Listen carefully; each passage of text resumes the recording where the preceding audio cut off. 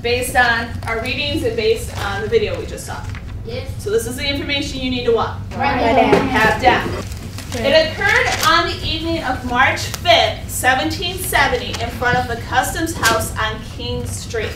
Customs House was a spot where they brought in goods and stuff. And like the customs today where they check the goods, make sure they're not smuggled and stuff like that. 5 civilians, non-military people died. Cypress addicts. He was either an escaped slave or a former slave. They don't really know. Okay? He didn't belong to anybody there.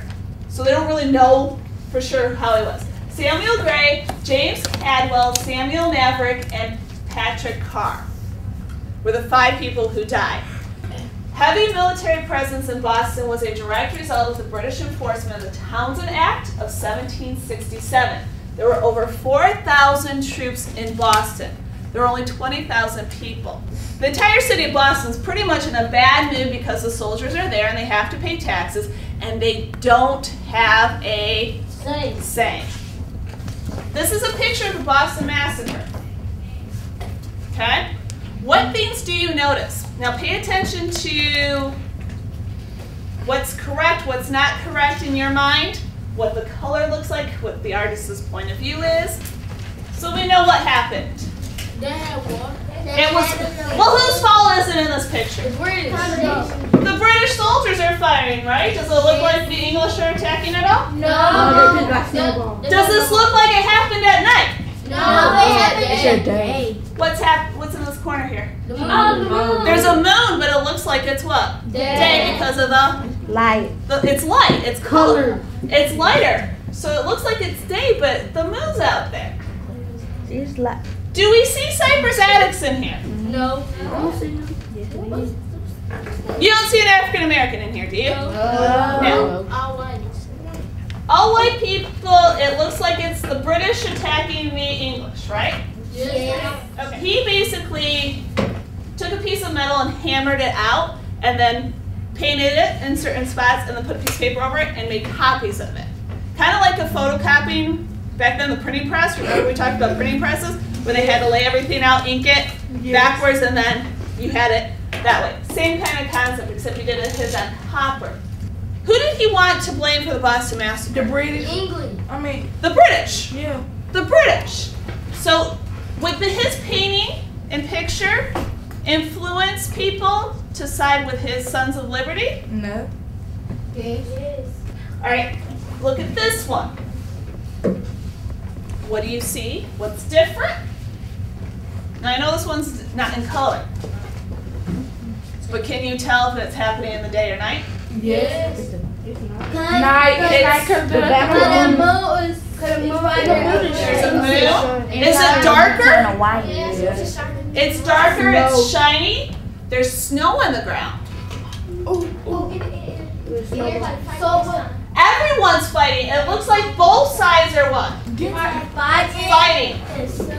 All right, this is in Elzono Chapel, the Boston Massacre in 1868. But this happened what?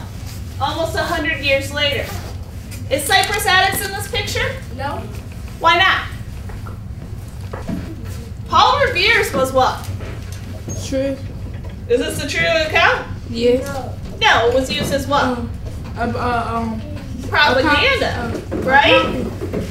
It was propaganda trying to get people to what? Believe in the Sons of Liberty's cause to separate from England, right? Blame England for everything, right? Was this really a massacre or was it a mistake? Mistake. It was a mistake. It depends on who you ask, right? And according to this picture, it was a what? Massacre because the English weren't fighting back, were they? In this picture, it was a misunderstanding. They're both fighting. I'm going to give you about 2 minutes chance to share your thoughts about the Boston Massacre. Was it a massacre? Or was it a riot? Or a mistake? And what perspective does each artist bring? So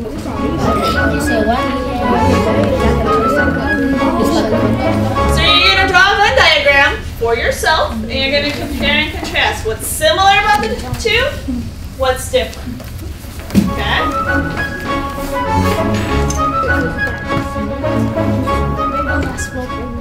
There's smoke in each, and then we're going to discuss point of view. So as you're writing, think about the point of view of each one. And point of view is a noun, a position from which someone or something is observed. A mental viewpoint or attitude. What's different about this picture than the other two pictures we've seen? No moon. No sun. No sun, so you can't really tell, but it's a lot lighter than it being dark, right? Yes. There's an African American in the center. It shows the Cypress Addicts character, right? And it shows he's being what? Shot or killed, right? There's more people on the ground, so more people were injured, right? Or something, right? There's more people in the middle of the action this time. Anything that's visual art. Paintings are wonderful things to give us an idea of what happened way back when, because there was no what? Cameras or videotapes. All we have are people's writings of it, which kind of give us an idea. But then pictures also tell us what their clothes look like, what their hairstyles look like, right? Because in a writing, you can't really always figure that out, can you? No. So paintings help us look and see how people lived before the age of cameras and videos. However, they're done by an artist, right? So the artist gets to what? Interpret it, right? Are they always going to tell us the truth? No. No. So we have to look at it critically. Here's what you're going to do with this. This is your final draft page. But you're going to create an image of the Boston Massacre and take a point of view of someone who was there.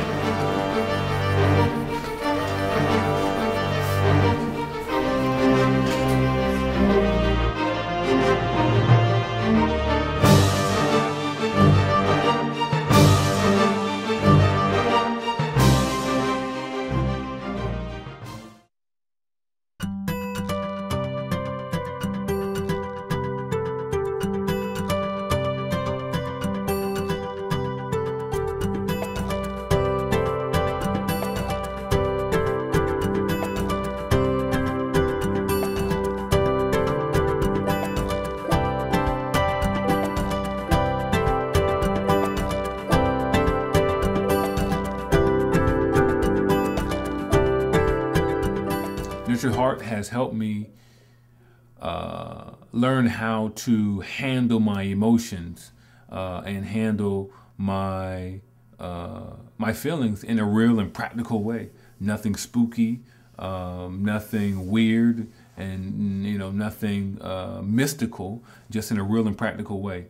Nurtured Heart does not mean you don't have rules in your classroom. It doesn't mean you don't have a classroom management system.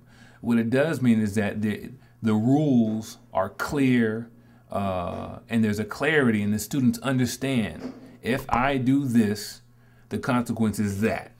If I do this, the consequence is this. And so with that understanding, you're giving as much attention as possible to what the students are doing well. You're giving a small amount or minimal amount of energy to the negative. This morning, a little first grader came in to work on the computer, and she had a book with her, and she showed me her book. I brought my book today, and I said, "Oh, that's very good. Can you read for me from the book?" And she read from the book, and I told her, "Wow, what a great job you did reading. That was excellent. You were fluent, you weren't choppy, you had enthusiasm in your voice. That was great, and that shows me that you've been listening to your teacher, and you've been practicing, and you've persevered, and you are going to be an excellent, excellent reader. You're not only learning to read English or to speak English, but you're learning to read English too. Now, I might not have said the right exact words, but it came from my heart. And she went to the computer and worked. When her 30 minutes was over, she left, and in just a few seconds, she came back to the door and she said, "Can I stay in here and read some more?" And that showed me that I really had nurtured her heart, and she wanted to hear more. My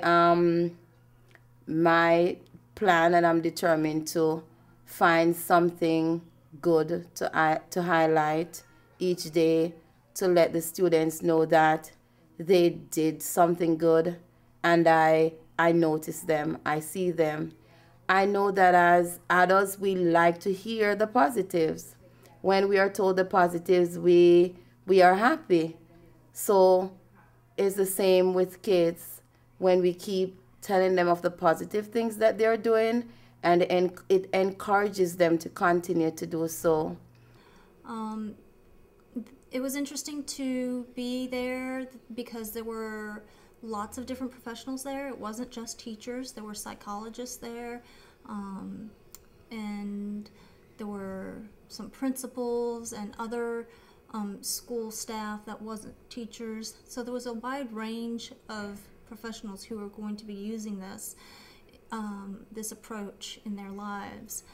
And that was one thing that was nice, was to get their input as well. I would also like to give a shout out to one of our faculty members. When we were there, they showed different clips on different parts of what they were teaching us. And the one clip that they showed, we were sitting there, we heard a familiar voice, and here comes Miss Mahone. And we all know that Lisa and Howard were here taping last year, but they actually used her footage to help teach everyone how to use it. And I just wanted to do a shout out to Miss Mahone because it really shows that she cares about her students and is taking their approach to heart and the progress that she's made. And I just want her to let her know that everyone who saw her thought she did a great job, and they actually want to come in her classroom and meet her.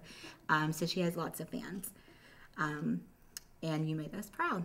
Transformation in me and the parallel transformation of the child. And that we need to download more and more every single day. Download the positive so that they don't feel that the reset is something like a punishment, because it's not supposed to be. So I think we need to reset the program, if I may say that. And just clarify some more thoughts among our teachers and among ourselves as teams and within ourselves. And I think that's how we're going to be very effective on this approach. You know, when you are surrounded with positive people, whatever fear you have will disappear.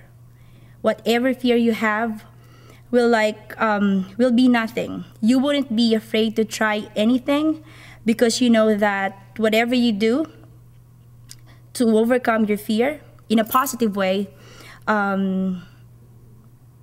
they will support you. They will only see the positive thing in you, and you will be encouraged. But you know, it was the positive energy there that makes you feel very confident. That makes you want to share whatever you have. I mean, whatever you have to say. The greatness is a choice, and you know, preparing our students to operate from the platform of greatness is the journey that we are venturing on. It's the journey that we are taking on, and I think the Nurtured Heart has prepared us so well on that. And you know, reflecting greatness is going to breed more greatness.